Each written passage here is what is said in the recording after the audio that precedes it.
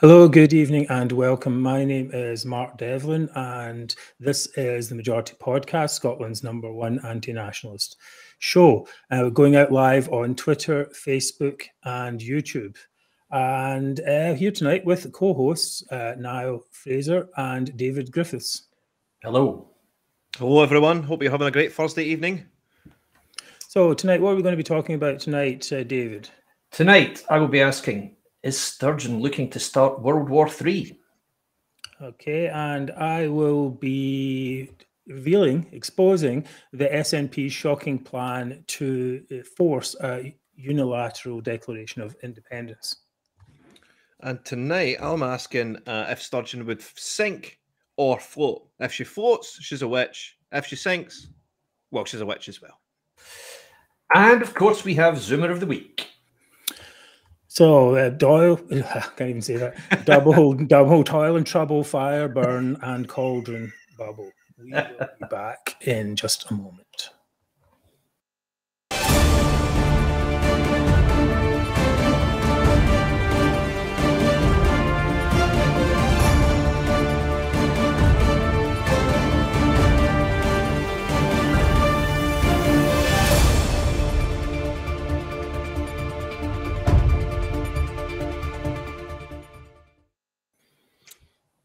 Well, hello again. And first, we always start the podcast with a big thank you to our donors.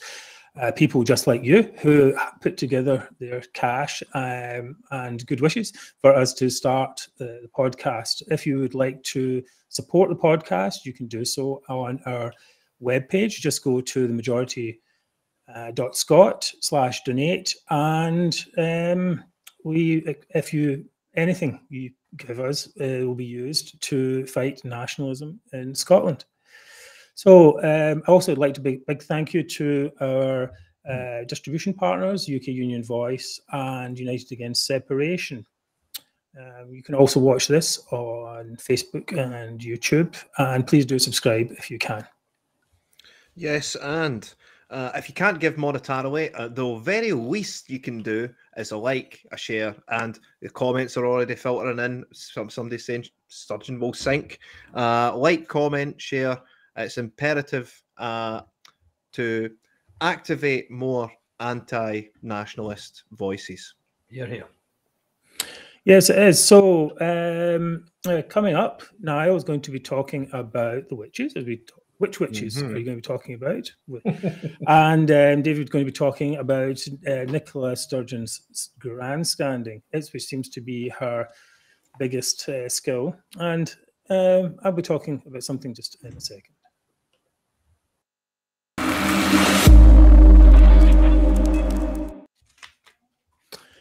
So this week I wrote an article about SNP's fantasy referendum plans.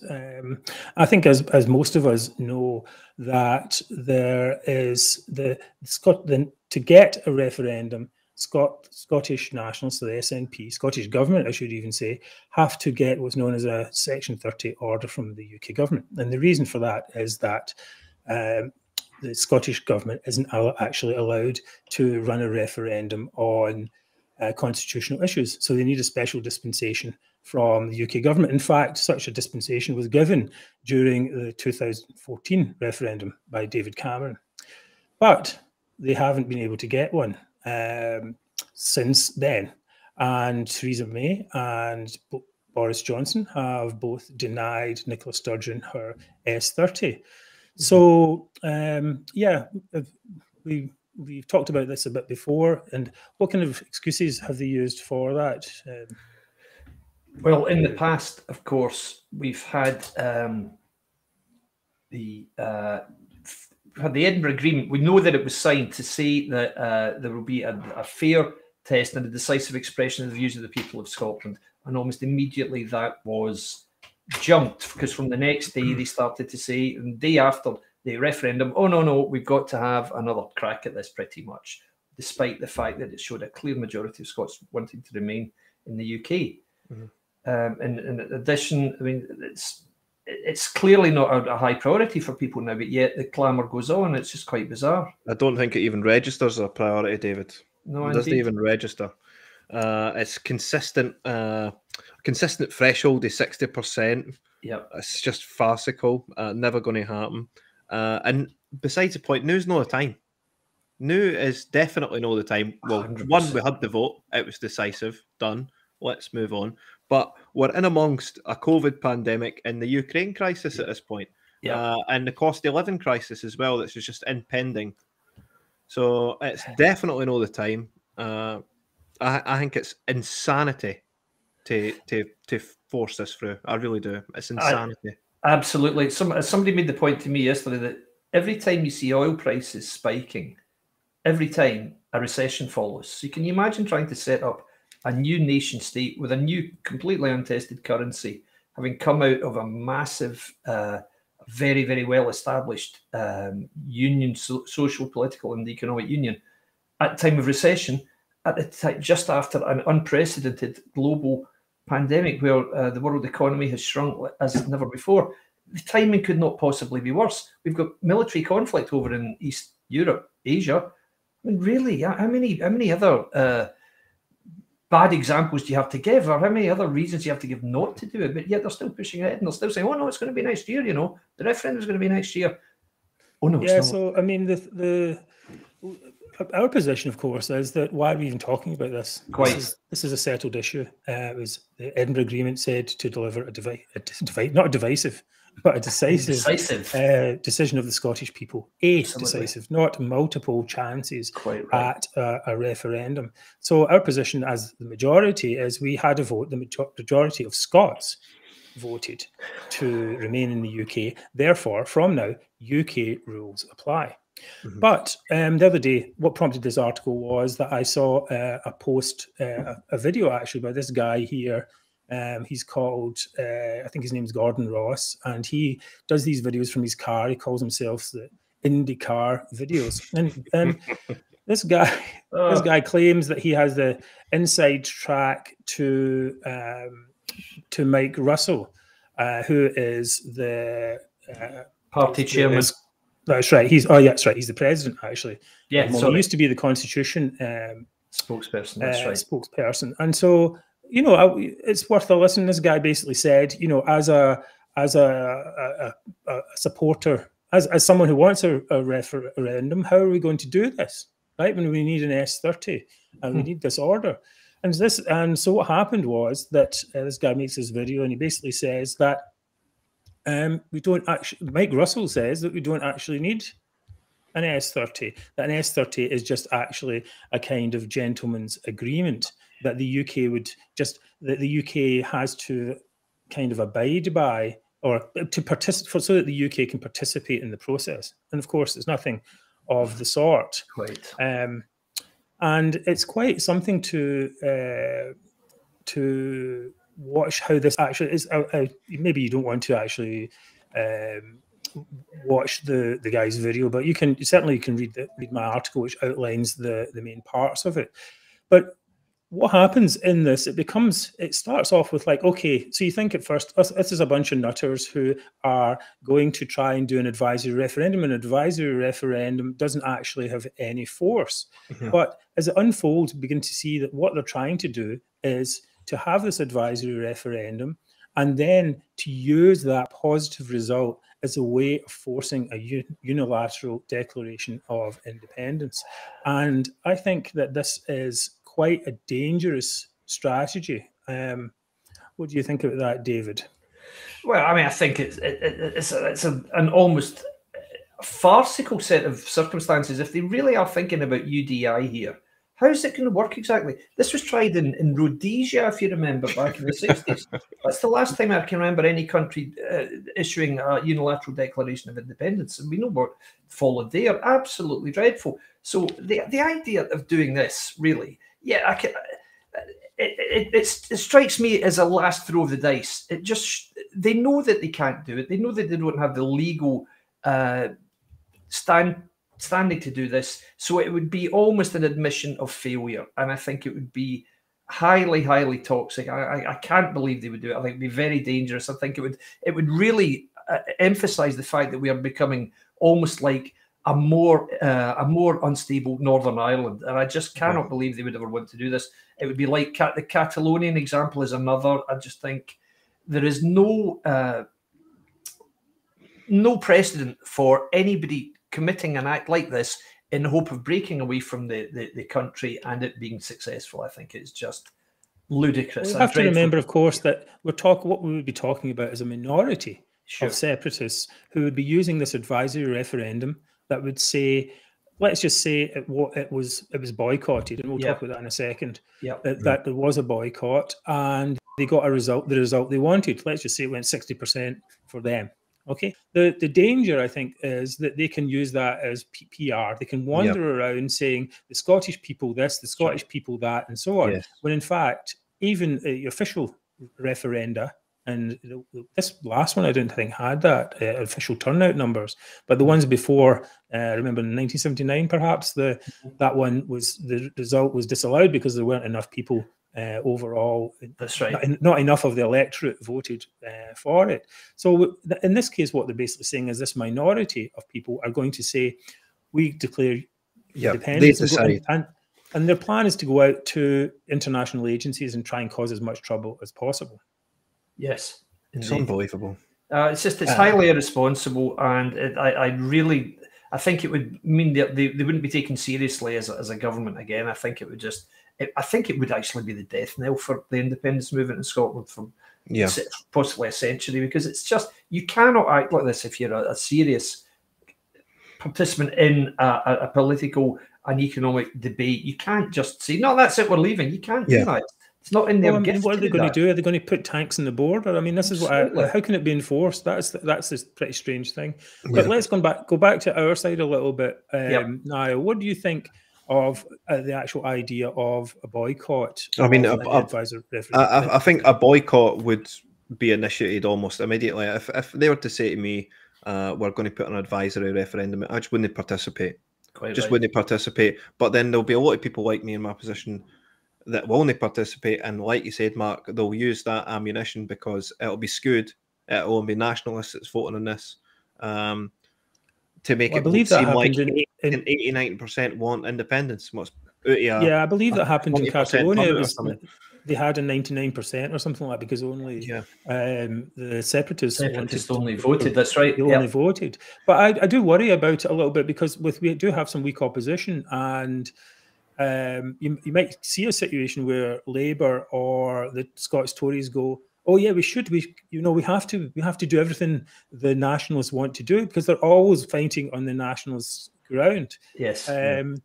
And this is the thing that I'm concerned about, is that with such a weak opposition and in Scotland, that they do this they're never ahead of the nationalists in strategy. They're always dealing with reacting, in the defence. So that's actually the main thrust of the article, which is basically to say then, okay, well, what do we have? What can we do to get ahead of this? And I put up some recommendations. There's a bigger list in the article itself, of course, but basic ones I think that have to be done are that this UK government should make clear that so-called independence referendums are actually about breaking up the UK. And they affect all UK citizens. And that's a particularly important point at this time. I think David mentioned that earlier. We've got a Ukraine crisis, international crisis. We need to present a united front to potential enemies. We talked about this as well last week, about Chinese influence coming through into, Mark Bly, the Scottish economist, saying that he would sell ports for strategic use to China as a way to threaten the UK. It's unbelievable. Shocking. It is shocking. I mean, see what an advisory poll would do. It's just a colossal waste of money. Absolutely right. A colossal waste of money. As if the SNP haven't wasted enough of our money, but they want to waste some more. A lot of great comments coming in. Keep them coming in, guys. Scotland could not survive on its own. Avril Cruikshanks. If we were independent at the beginning of the pandemic, we would have been broke. There would have been no furlough money. That would have been definitely no. Certainly. What other great comments coming in? Yeah, I think I've got a couple other recommendations. Amend the Scotland Act to explicitly disallow any further referendums on the constitution by the devolved assemblies, because this, I think, is the point. The devolved assemblies weren't set up to be places to foment grievance against the UK and to be talking shops or activist hotbeds for independence. That's not what they were set up for. They were set up to improve the lives of Scots. And every time the SNP and the Greens and other nationalist parties talk about independence, it's time that they're not spending talking about helping ordinary Scottish people and while our services decline. Absolutely right. A couple of questions here. You know, can we break down the reasons why, or dismantle their? What was it exactly? The question was: can we have a conversation about why it's a bad idea in principle? It's a bad idea in principle, independence that is, because it would make the lives of everyday lives of Scots immeasurably poorer, without question. Well, it's not just Scots. It's the entire UK. This is the thing. Absolutely, this is the thing that struck me most when we came back. I came back to the UK after many years overseas.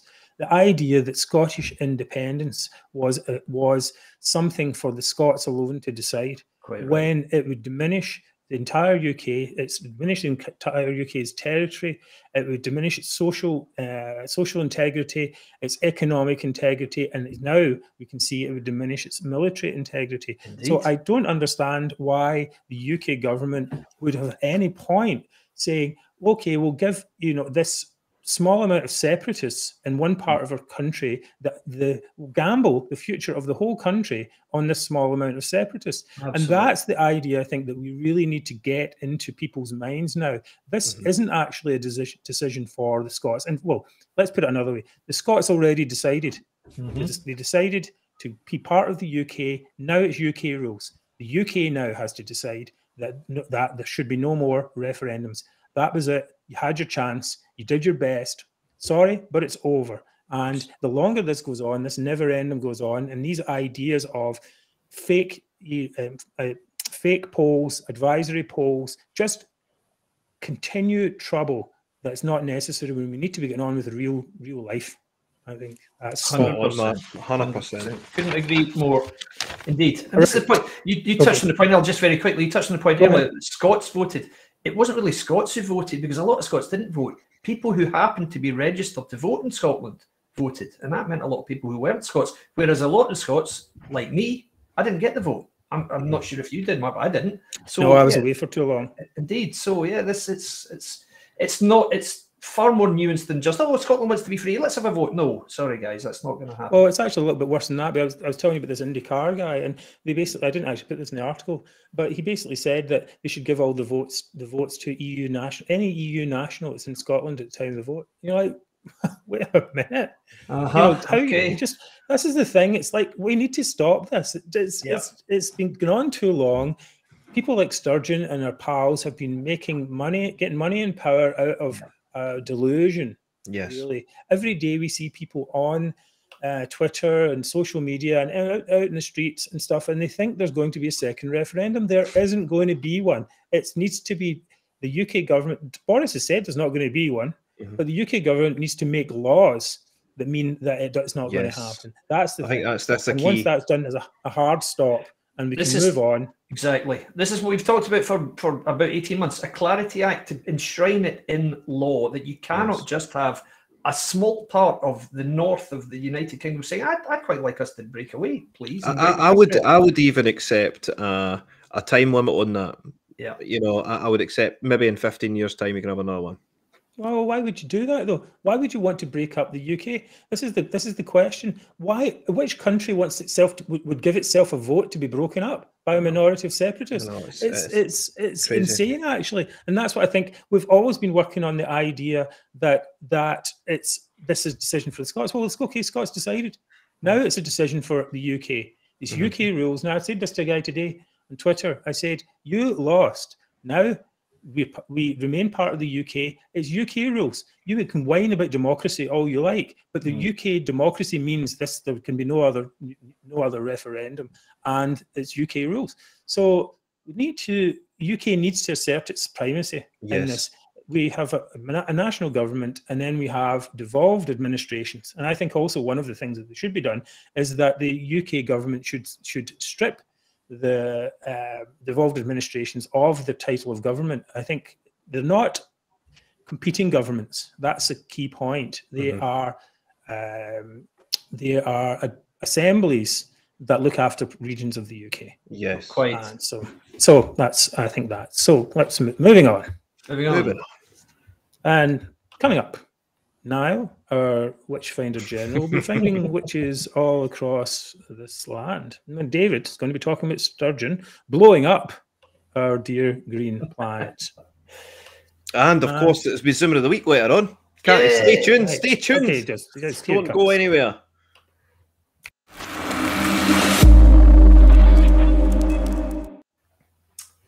Right, David, it's over to you. Here we go. Okay. So this week we've seen Ms. Sturgeon try a new tactic in her increasingly desperate struggle to distance Scotland from the UK government. Ever since Russia invaded Ukraine a couple of weeks ago, Sturgeon has been fighting to have her thoughts on the conflict broadcast to a waiting world. So yesterday she came up with a brilliant suggestion that NATO should not rule out a no-fly zone over Ukraine, and I think we have a video showing this. Yeah, here it comes. Increasing death toll make the case for the West to impose a no-fly zone, as President Zelensky was asking for yesterday again. I think the West has to keep its mind open to every way in which Ukraine can be helped.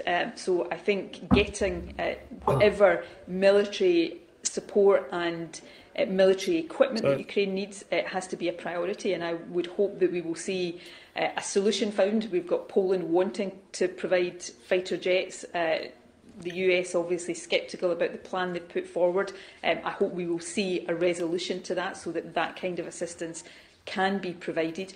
I understand and I share the concerns about a direct military confrontation between Russia and NATO that a no-fly zone may lead to. So I understand that. Nobody wants to see an escalation of that nature. But on the other hand, Putin is not acting in any way rationally or defensively. And, we have a situation right now where perhaps the only thing nuclear weapons are deterring is the ability to properly and directly help Ukraine.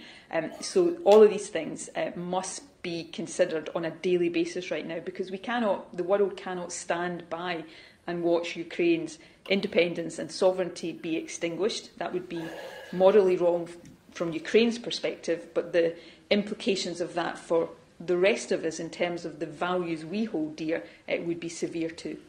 Oh, Jesus. What a load of blah, blah, blah. How to spend 2 minutes talking to the watching world and say absolutely nothing. Well, she did say something, of course. She did say that there was going to be a she wanted a no-fly zone. But exactly. Can you remind me, David, when did Nicola Sturgeon become a world leader? Indeed. So this is what these discussions are all about. These interviews, it's all to show that she's sufficiently statesmanlike to comment on world affairs, whereas she is, as we all remember, the head of a floundering, utterly incompetent, failing devolved administration. That's it. Foreign affairs are rightly reserved to Westminster. Sturgeon has zero knowledge, zero understanding, and obviously no experience of any, for example, international military conflicts. And so her opinions in these matters are, they're going, Maria. No, she's not even privy to defence information. Exactly. Quite. So she's genuinely, truthfully talking just off the top of her head a load of nonsense. It's just arse, I think is the expression you're looking for. Out of her archie, exactly. So I mean, it's just utterly pointless even having an opinion on the nonsense she's putting out here. But of course, as we know, it's easy to say, okay, why do people ask her these questions? Let's face it, you could say to her, how are you today, Nicola? And she'll say, well, I think that about the Ukraine conflict, it's ridiculous. she's going to give her opinions completely unsolicited. Yeah. But of course, just to go to this discussion about a no-fly zone, just for the benefit of you who maybe haven't been following this, a no-fly zone can only be enforced by engaging enemy aircraft, because the point is to stop Russian aircraft flying over Ukraine. So you stop anybody flying, and the only people who would try are Russian aircraft. So that would mean to stop them, you'd have to send up jets from NATO countries to engage with Russian aircraft in Ukrainian airspace. So in other words, Nicola Sturgeon is suggesting that one military force which contains a nuclear capability should confront another military force, Russia, which also has a nuclear capability, in an act of military aggression. I don't know if you're aware of this, Ms. Sturgeon, but if you do that, then the chances are that you're going to escalate the conflict to such an extent that a nuclear strike might be threatened. It might be on the table. But it's not. I mean, it's not a real suggestion. It's what it is they're trying to get in front of the telly. That's exactly. it. On the TV and appear like a world leader. Right. That's all she's doing. That's all she's doing. The fact that she's talking utter student sixth form nonsense in so doing really has to be pointed out, though. So even the US have said no, we don't want these fighter jets from Poland to be given up. Normally, the US is very hawkish when it comes to international affairs, particularly when it comes to military action. But even the US has said no, we're not going to do this. But sadly, our First Minister is not quite as prescient or as switched on. So, but this is. It shows that there is no point whatever in listening to Sturgeon's irresponsible sabre rattling, which is all it is. And so it's classic Sturgeon behaviour, and this is what we talked about at the start of this little piece. Grandstanding, that's what she does. She's grandstanding in a vain attempt to appear relevant when she's not. Offering unsolicited opinions on matters which have nothing to do with her and rambling incoherently about the need to monitor the situation in Ukraine, which is what Alan Smith said as well. I hope we'll be monitoring this. I mean, you're going to monitor it, are you guys? Well, that's great. Why didn't NATO think of that? But as we know, this is not exactly new ground for Sturgeon to be grandstanding. That is, she has similarly demonstrated her expertise in grandstanding without purpose on all sorts of matters, closing the attainment gap for one, which she and her government, of course, have singularly. We'll come to that. We'll come to that in a second. I've got quite a good one here. From Dawn, who says they want to send in the planes, but want to get rid of Faz Lane. It's a great comment. But again, it's not to do with reality. It really is to do with just getting in front of the TV at any point. I think this posturing. Posturing. Well, let's have a listen the headline. Nicola Sturgeon says. That's the headline it creates, and input whatever there. Let's have a listen to what Alistair Jack says. Oh yeah, Alistair Jack, excellent. What is the? So I thought that remark was utterly irresponsible, to be clear, and actually very naive. A no-fly zone is not on the table. I mean, and luckily this is a decision for the United Kingdom government. This is a decision. The cabinet was briefed by the Chief of the Defence Staff on Tuesday morning. We listened to what he had to say about that. We take our lead from the Prime Minister and the Secretary of State for Defence. But absolutely no way would we get involved in a no-fly zone. There you go. There we go. Straight for the horse's mouth. Spoken like someone who knows what he's talking about, thank goodness. Yes. So, yeah, quite right. Yes. Not just who knows what they're talking about, who knows intimately what they're talking about. Who's part of the decision-making process.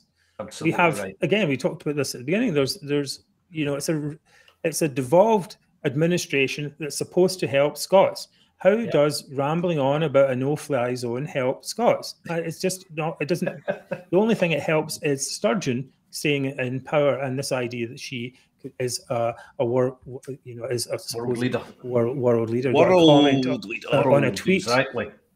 Just because she has created a no-fly zone around Prestwick and a no-sail zone around Scottish Islands doesn't mean it would work in Ukraine. Absolutely. So yes, that type of thing there. Well, we talked a little bit about grandstanding there. Yes.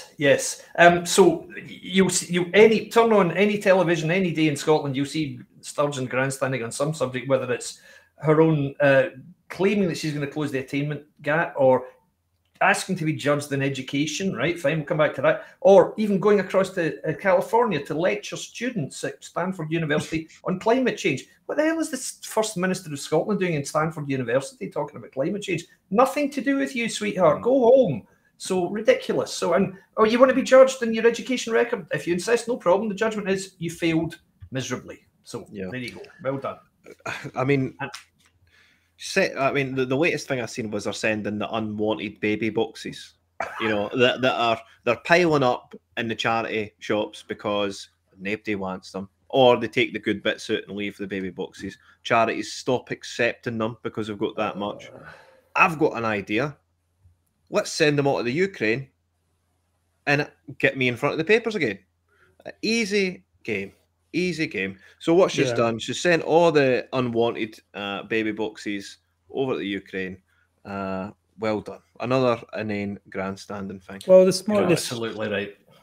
This morning I made a tweet out. It was about Andy Burnham. Now, he's the Mayor of Manchester. Mayor of Manchester. Yeah, that's right. Right, and he is responsible for a population of 2.7 million people in the Manchester metro area. Sturgeon responsible for 5.5 million. And I looked through his tweets, and now I'm not necessarily a fan of Andy Burnham, other than he likes a few indie bands that I like. But you know, I looked through his tweets, and basically it's like, oh, we're trying to get the buses in order for our people, and or here's, he did talk about Ukraine a little bit, but it's always like the people of Manchester have donated. Yeah. He's not inserted himself into the middle of the discussion. And I mean, we look at the other devolved administrations or other politicians. What other politicians are standing up there who are not actually getting anything to do with it, and standing up and saying, oh yeah, you know, I think we should do this, X and Y and Z and all this. You're like, wait a minute, it's nothing to do with you. What we want you to do is empty the bins, fix the potholes, and, you know, get rid of the rats. How difficult is that? I think the difference is that obviously Andy Burnham is grounded in reality. He knows who he's serving, the people in Manchester, whereas Nicola Sturgeon doesn't know who she serves. She wants to be a world leader. She serves herself. That's what it comes down to. First and foremost, she serves herself, and she looks after her own future. That's what all of this is about. Absolutely, it's showing how she's ready to follow Blair's lead and go and participate in the lecture tour in the US and get a job at the UN or all this. No, and that's all this is about, guys. And in the meantime, she's just juggling irresponsibly with the future of Scotland, and in the meantime, mismanaging Scotland. They're ensuring Scotland is appallingly mismanaged. You know, here's so let's put this one up here as well. Your share in the Nationals. It confirms Indyref 2 next year despite Ukraine invasion. It's like, it's not just that. You're talking about Ukraine, you're talking about Indyref 2, which what can't happen. And we you know, the countries, we want our health, education, police, all this stuff we actually want done. We don't want a virtue signalling administration. We want actually someone to do the basics, just the basics. Can you know just? And there's a fantastic comment. Sturgeon is using this war to grandstand and try and get political points. It's sickening. The lowest of the low. And it's true. We covered that last week. It's horrible. It is this exploitative. It's genuinely, it's mawkish. It's awful. Really, this is the mark of a genuinely unpleasant person doing this. I just want to make one comment here. Fat Short Golfer says, "Do you remember the character played by Les Dawson, the woman gossiping, standing with her arms folded, gossiping with her neighbour?" That's Sturgeon. I would disagree slightly. I think that's a far better description of Susan Aitken, because she looks exactly like Les Dawson also. So, don't mean to be unpleasant, Susan, but sorry. Anyway, moving on. So yes, can we just can we do anything for love but empty the bins? You know.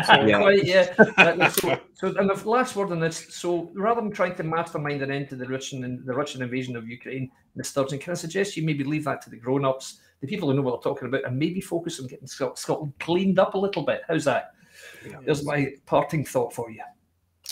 Well, that's that. Okay, coming up. By the pricking of my thumbs, something wicked this way comes. Niall is on his witch hunt. Yes.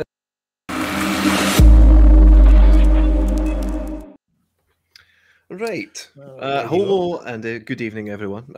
Again, another week in Scottish politics goes by, and another comedy special emerges.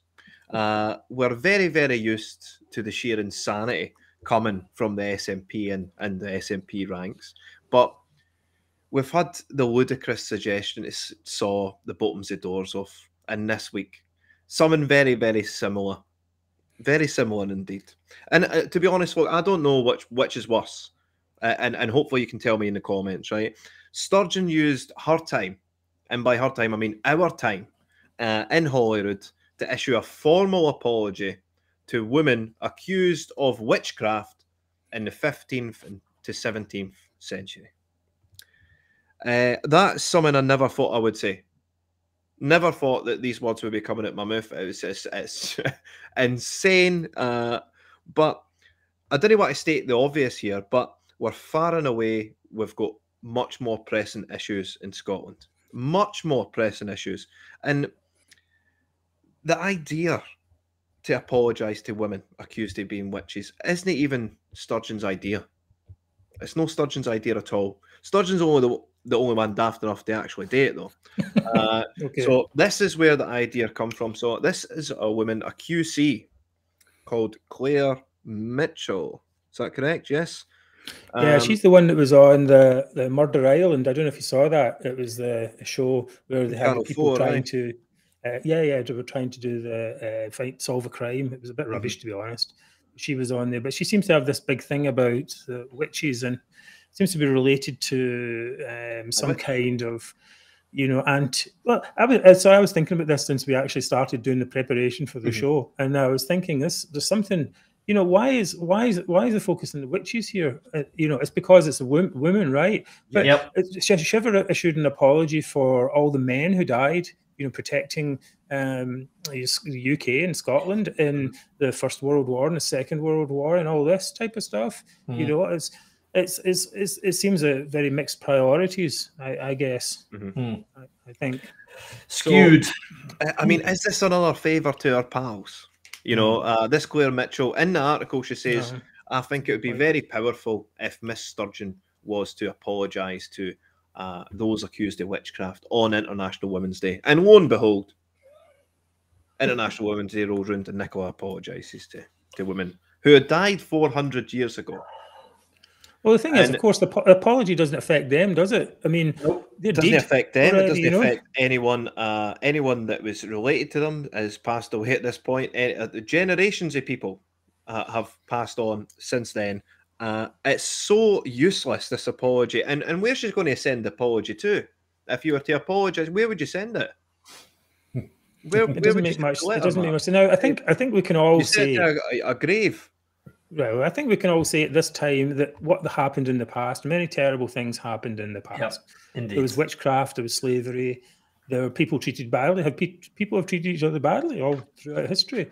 But again, and perhaps we can say that this thing that happened to these women was bad. I've read some of these stories, witchcraft stories, they're quite shocking, you know. But they happened all over the world, and it's not an excuse either.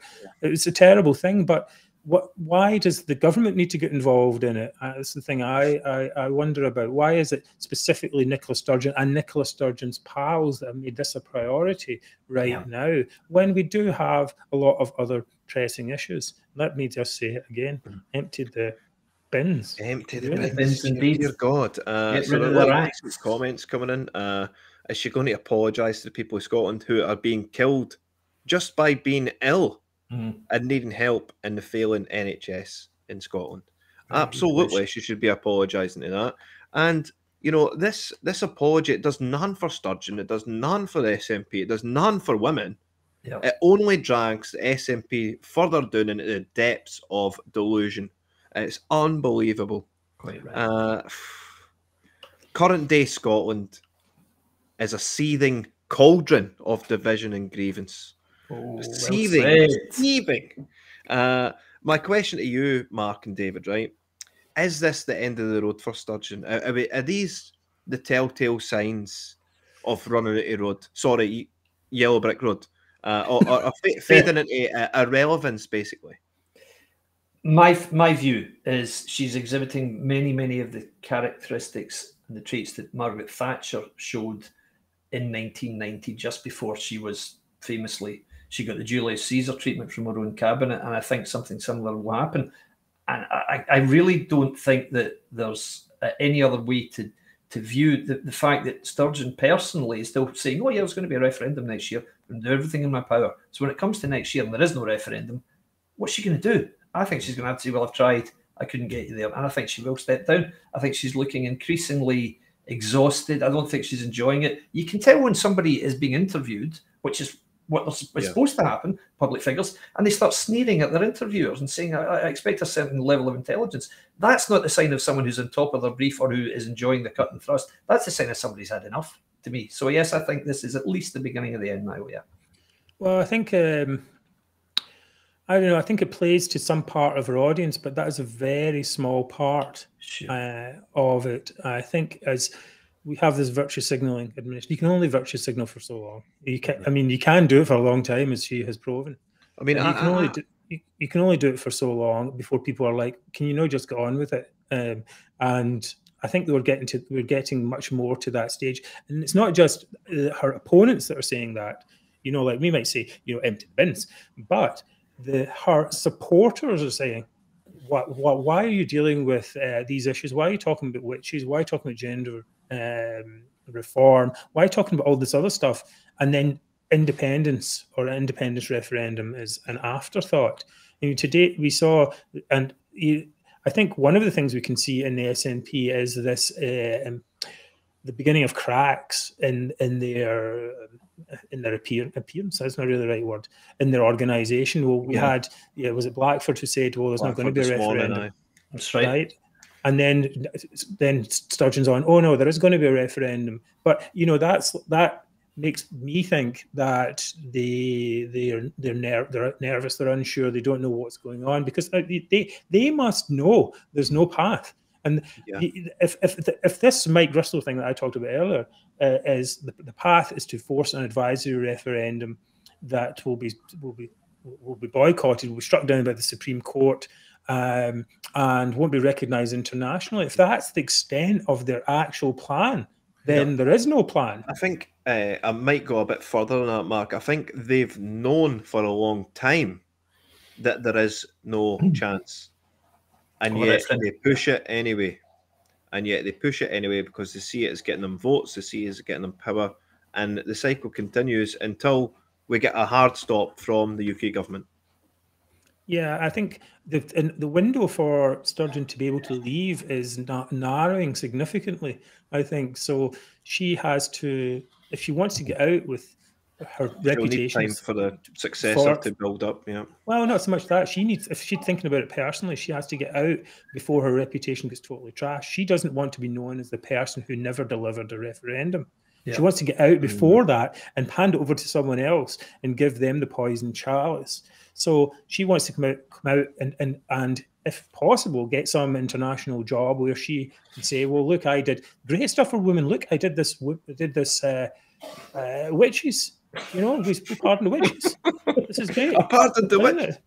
You know, like, I mean, but some people out there in the world will lap that kind of crap up. But the people of Scotland now are not at the point where they're getting a bit tired of it all. Now, as I said, it's not us as opponents are tired of it, of course, but it's our supporters when they get tired of it, when they realise there's no path to second referendum, it's a hard stop. And the amount of disillusion they're going to have is it's going to be unbelievable. It's going to and they're going to turn on her and turn on the party, and the party will be forever tainted. Now we'll have a better discussion in this next week. I think that the SNP power is, they're unassailable. I think it's very brittle, and I think that if a certain tipping point is reached and people see, the supporters see that they're not getting this thing they promised, and that they were never going to get it. I think they're one Jenga block away from just complete collapse. I think they're a scintilla away from collapsing. But I say this every week, and yet they survive. They crawl onward. I think they're limping onward. I think they're damaged, they're wounded, and I think ultimately we might see the end of Sturgeon by the end of the year. Well, we'll see. I think these events can happen very quickly. I think that's the thing. When things hit a tipping point, things can change overnight. Indeed. People can say, one day you're like, "Oh, I don't even think about statues." Next day, it's a whole big discussion. So, everyone's talking about it, stuff like that. Rita Johnson, a wee comment there. I'm not sure hardcore supporters will ever turn on Sturgeon. Well, it's interesting you say that, Rita. So I was having a conversation with an SNP voter. And I said, "Well, do you like Nicola Sturgeon?" Absolutely not. And you're thinking, wait, how can you be an SNP voter and not like Nicola Sturgeon?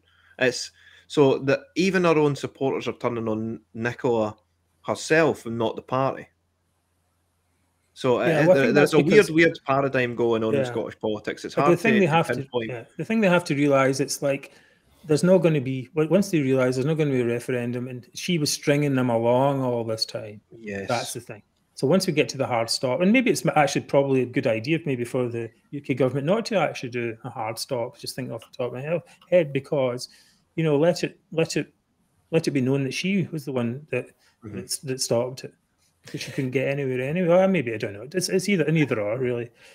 I think that's a pretty good part of the discussion we had there. Good discussion there. We're going to move on, and it's going to be Zoomer of the Week.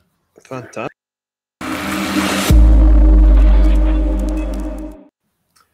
No, that was the wrong one. Let's try that again. Try it.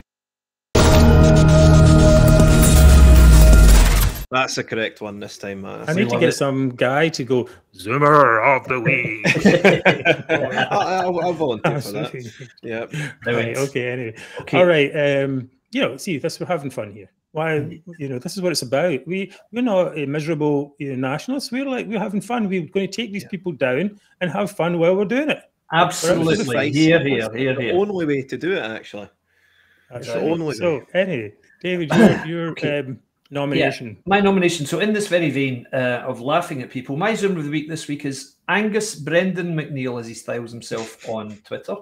Since Russia invaded Ukraine, a bit like Sturgeon, Big Sexy Angus, as he was famously called, has repeatedly rubbished the UK government's policy in relation to Ukrainian refugees. Agnes, or Angus, however you'd like to call him, believes that the EU, and particularly the Republic of Ireland, interestingly, have shown the way and taken the correct approach in waiving the need for refugees to have visas in order to enter the country, etc. And he's tweeted to that effect all week. Now, today, Agnes, Big Sexy Agnes, tweeted something really quite eye-opening. And he said that this was a retweet of somebody who said the UK government is worried that Ukrainians can get into the UK via the Republic of Ireland without any visas or biometric checks, which is true. They can get in there, and then, of course, they can get a train up to Belfast and they can get across to Scotland for £38. And as this chap said, wouldn't it be terrible if people retweeted this information that became widely known in Ukraine? Angus retweeted this. So Angus is encouraging Ukrainians to enter the UK illegally, to come to Scotland via Republic of Ireland. And he is talking up the Republic of Ireland daily, several times a day now. Unbelievable. Now, it's quite staggering. Angus, of course, Angus Brendan, is currently waiting to decide whether to attempt to take on Ian Blackford for the job as SNP leader, because we all know he's going to step down because he blew it over pensions. Blackford, the knife is coming.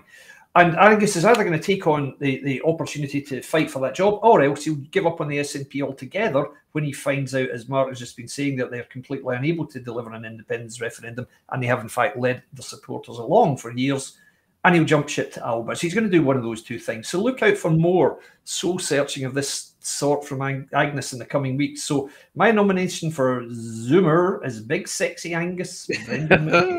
Yeah, he had, I mean, when the Supreme Court made the judgment against the Scottish Government for trying to force through the rights of the child, the UN rights of the child legislation, he had a tweet out there and he said, well, this is really bad. It looks like there's not going to be a referendum. And this is the same thing. I mean, there's a lot of bluster and stuff on the top of these politicians, and they must know they know underneath that's not good. But I think this, to go back to your point, is trying to say to people whether refugees or not, here's the back door and the way you can get in, is not really appropriate at this time.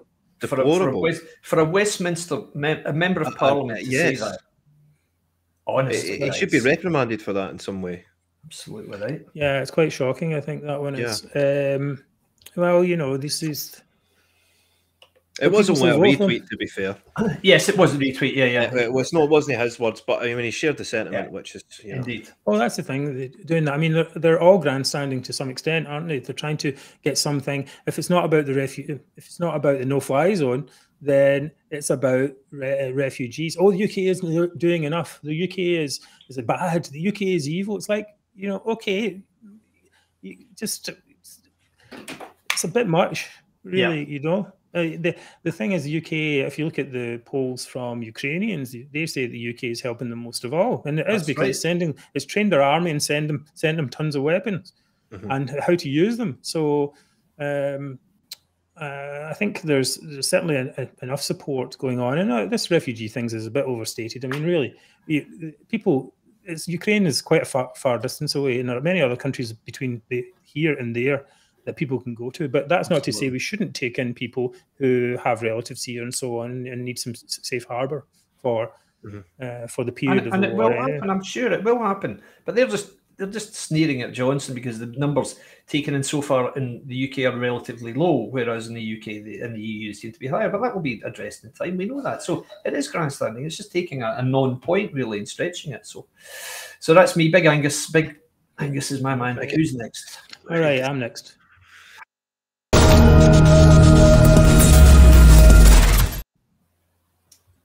So my Zoomer of the week is Wings Over Scotland, Stuart Campbell. And some of you may have followed the Wings Over Scotland over the years. When the Alex Salmond case was on, he was actually providing some quite decent insight into that case.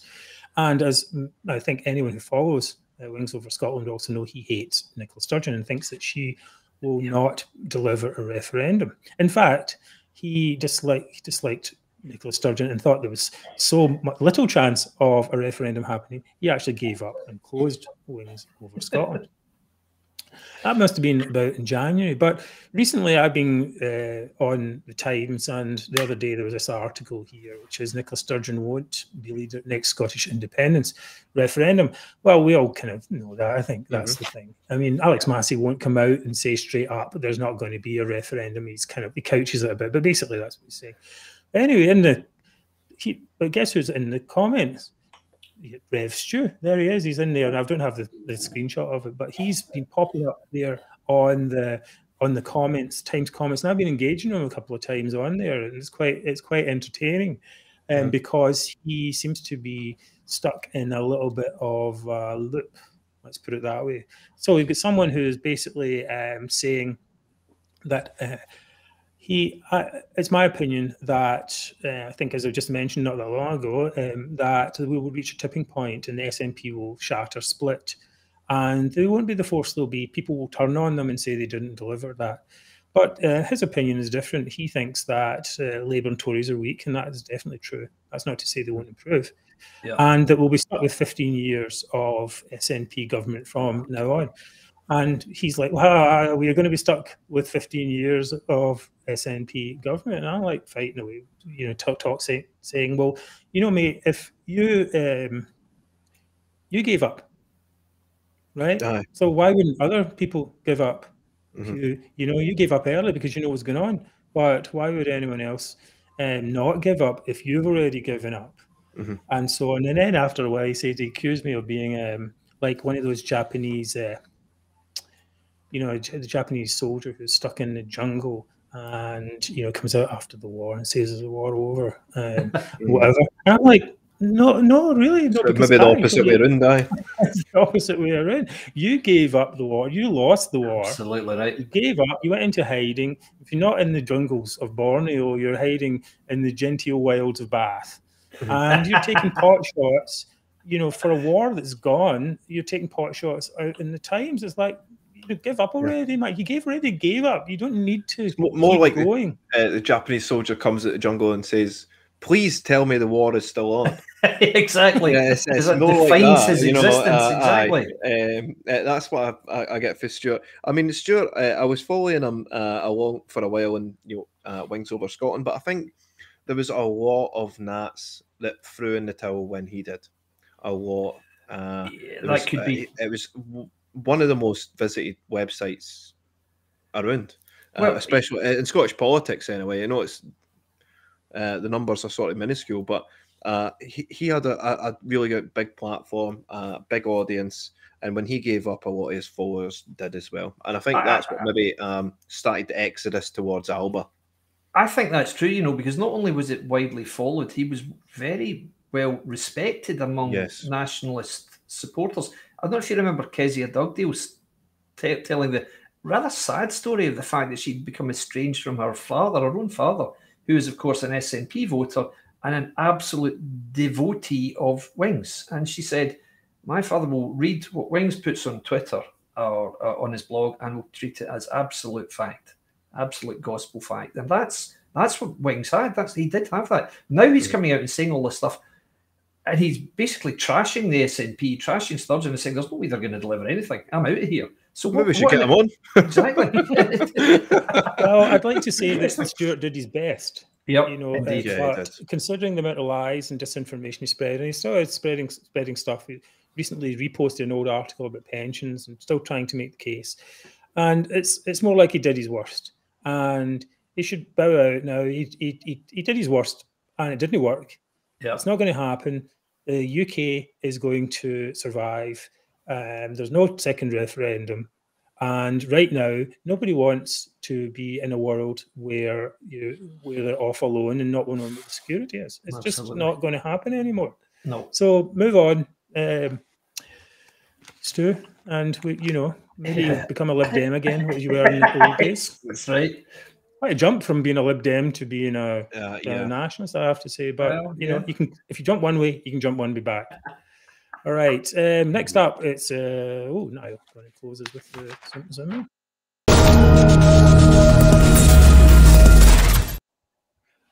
Right. I'll just close this out tonight, gentlemen. What a week it's been. What a week. My Zoom of the week, it comes with no surprise. It's the head of the snake, Nicola Sturgeon herself. The apology to which she's got me quite incensed and livid, actually. So pictured me. I'm in the house, reading away, watching videos on the Ukraine conflict, seeing what the hell's happening, and then this headline flashes up on my phone. It's Nicola Sturgeon issues formal apology, and it left the rest blank. So I'm like, oh my god, what, she issued an apology? Oh my god, it's witches. And I was so angry. I was like, just got me so incensed. It's unbelievable. You're expecting, thank God she's apologising for something. Thank God. And then you look, and then you're like, no, she's not apologising for anything. She's grandstanding and making herself look good by the need to look good by using the past 500 years in the past. It's just it's insanity.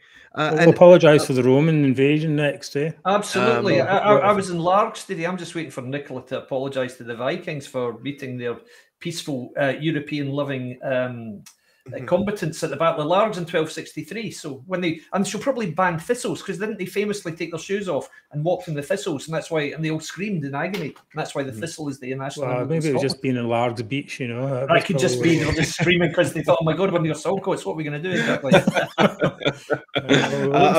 It's like we ended up here. Okay, we're going to blame Eve for eating an apple. It's quite just, exactly. It's it's Adam for no stopping her. Quite, yeah, indeed. We have where is it? Anne Clark says, "Love you guys, voice of reason." Yes, indeed, we are. Thank you very much. Thank you. We love you too. We love everyone who's watching. Just got a comment on Paddy Murray. We are being labelled Scottish traitors here. We should be ashamed of ourselves. History will remember us. Well, all I can say to you, Paddy, is best of luck against England on Saturday, and next Thursday, enjoy Paddy's Day. Good luck. Right. Okay. So who's going to? Who's Niall? I think Niall is most passionate about his. Definitely. Honestly, it got me really incensed. It has to be you. It has to be. It has to be Nicola. Yeah, it has to be. I mean, as I've always said, Angus isn't really notorious enough or anything enough to be the Zoomer of the week or win any prize. So yeah, I'll give it to Nicola. I mean, and Nicola doesn't actually get that many. No, that's true. There's always so many other ones going on, but I think this is good. I think you are. Well, congratulations, Nicola. That's another accolade. Fantastic. Zoomer of the week. Fantastic. Well, she should probably put that. She should grandstand about that, I guess. Right. Okay. So wrapping up, we're running a little bit late tonight, but it's not too bad. A couple more minutes as we wrap up. Let me see where are we at. We have thank you donors, and thank everyone for watching this. So thank you everyone who donated to the podcast. If you can, please put a little bit of cash our way. It helps. We've got hosting costs and software costs, and it takes a lot of time to put this together, and it's great to have Niall and David spending their time on this as well, and get them a beer every now and again. Big thanks to UK Union Voice. A big thanks to UK Union Voice and United Against Separation and the other pages that support us by helping distribute the podcast there. You can see this again on YouTube. It will be there if you want to see it again, and you can subscribe and get alerts there as well. I'm going to leave you with the thought of the week. Nationalists act like they never lost the referendum, and the UK government acts like it never won. So it's time to enforce Scotland's choice. When shall we three meet again? How about when Jill Sturgeon finds a man? Oh my God, don't say that. We'll meet when the hurly-burly's done and the battle's lost and won. Oh my God. The battle will be won. It certainly will be. So we three will be back again next Thursday, 7 p.m. I'd like to thank you all for watching. Thank you, Niall and David. Good evening, everyone. Thanks very much for watching. Do continue to share it after the fact. I know a lot of people will be tuning into a certain sports event tonight, so please do watch after the fact. Okay, have a great night. Thank you very much. Thanks a lot, guys. See you next week. Bye now. Bye.